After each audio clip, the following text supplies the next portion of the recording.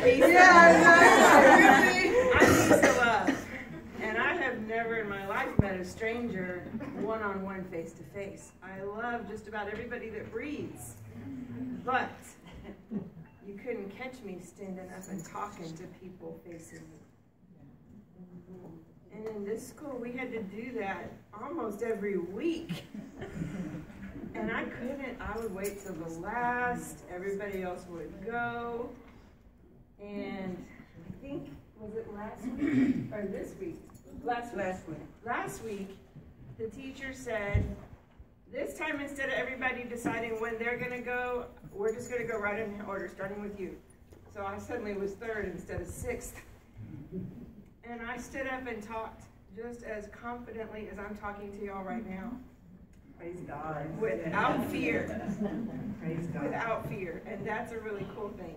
So that was just my preamble, y'all.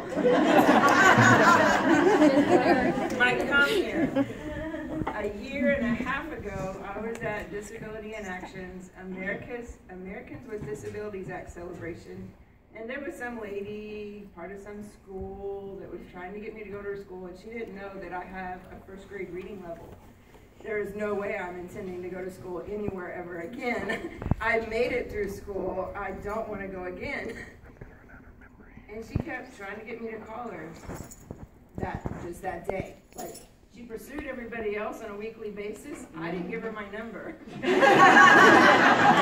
So a year later, I went to that same fun celebration, and there was that lady again. And she wouldn't let me get past her booth where she was presenting this school. And finally I said, you don't understand. I can't read right. I'm not going to be able to do your school. And she said, no, I understand. And I'm like, man, I really got to explain this to her.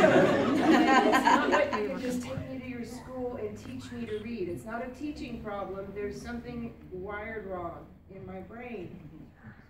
So she said, let me tell you a story. She taught 1st through 5th grade in her career as a different thing before this. And 1 year in 5th grade, she had a student that was reading at a 1st grade reading level. And that student, her parents took her out of school for part of the semester for a week or two. And when she came back, her glasses were a different color, the lenses themselves. And they got her up to her reading level in 5th grade because something got fixed and they were able to communicate with her brain right. And I said, that's exactly what I have. So I came to school. That's how I got here. She persisted, and she understood that I wasn't going to be able to just pick up the books and read the material.